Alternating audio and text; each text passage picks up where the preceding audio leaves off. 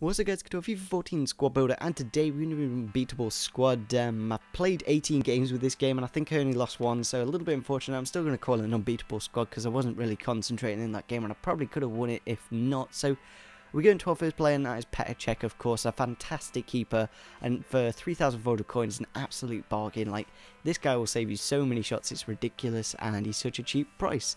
Next up we do have PK, a player that you can get his inform card if you want to increase the cost of this team. Same with Czech, you could get his team season card if you want, and yeah, PK does a very good job in this team with some very good passing stats, very good defending stats, of course, decent pace, but if you want to increase that pace, you can get his inform card. Next up we do have Gary Cahill, another card that you could get his team season card if you want, but I'd probably stick with this one for like 1,400 coins.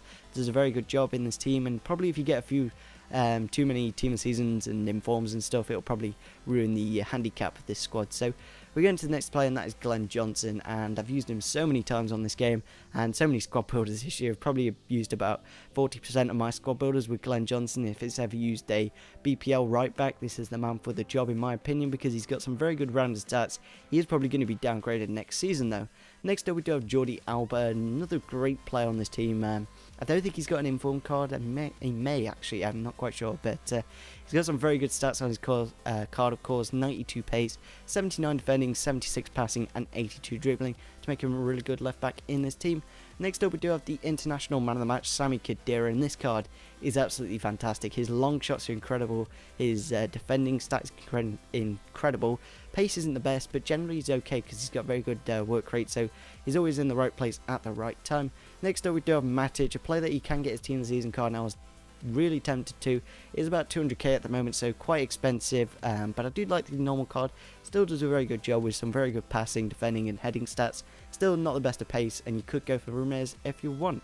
Next up we do have David Silva, and this card, I don't know why I haven't used it before. He didn't get the best of like goal to game ratio. Obviously 2 goals in 18 games isn't the best. 6 in 18 isn't the best either, but he does do a lot of link up play, and with those kind of work rates he does always stay up the pitch and lets the CDM do the defensive job. Next up we do have Neymar, and Neymar is a fantastic player. 5-star skills, 5-star weak foot, of course, 90 pace, 92 dribbling, and only 250k. I'm kind of surprised at that price. I was kind of expecting him to be about 500k at this point of the game, especially when other players have inflicted so much. Next up we do have Sergio Aguero, so I don't know why I said Sergio Ramos, but yeah, Sergio Aguero, I've never used him before in this game, and I don't know why, because he did score 18 goals in 18 games with 5 assists, and for 117k, that is an absolute bargain of a player. You probably could pick cheaper players up, but Sergio Aguero is a very good player for the price.